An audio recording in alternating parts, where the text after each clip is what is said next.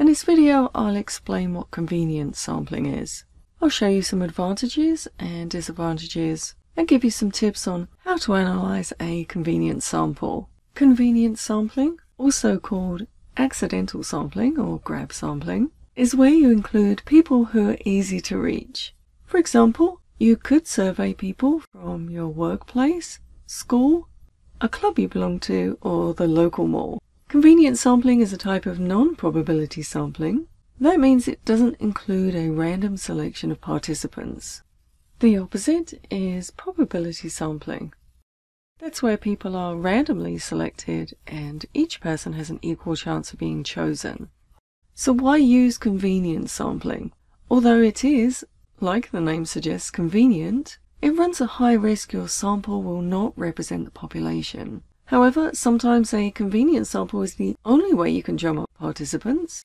It could be a matter of taking what you can get. Convenience sampling does have its uses, especially when you need to conduct a study quickly or you're on a shoestring budget. It's also one of the only methods you can use when you can't get a list of all the members of a population. For example, let's say you were conducting a survey for a company who wanted to know what Walmart employees think of their wages. You probably won't be able to get a list of employees. You might have to resort to standing outside the store and grabbing whoever comes out. Advantages include it's pretty easy to get a sample, it's inexpensive compared to other methods, and participants are readily available. As the method cuts out a large part of the population, this leads to several issues. An inability to generalize results of the survey to the population as a whole, the possibility of under or over-representation of the population, and biased results. That's due to reasons why some people choose to take part and some do not. Results from convenience samples are easy to analyze but hard to replicate. Perhaps the biggest problem with convenience sampling is dependence.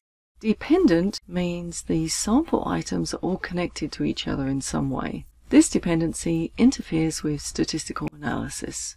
Most hypothesis tests, like the t-test or chi-square test, have an underlying assumption of random selection, which you do not have. But perhaps most problematic is the fact that p-values produced for convenience samples can be very misleading.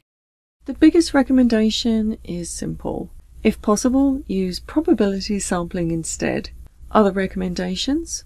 Take multiple samples over the course of your study. If you do this, you may be able to model the selection process, producing more reliable results. Don't use post hoc tests as a tool to adjust your results in an attempt to deal with dependent data. You can repeat your study again to see if your results are truly replicable. For larger samples, use cross-validation to model one half of the data. You can then compare the results with the second half of the data to see if they match. Finally, don't meta-analyze convenience samples. Summarize the results instead. If you found the video helpful, please take a moment to subscribe to my channel, and I'll see you in the next video.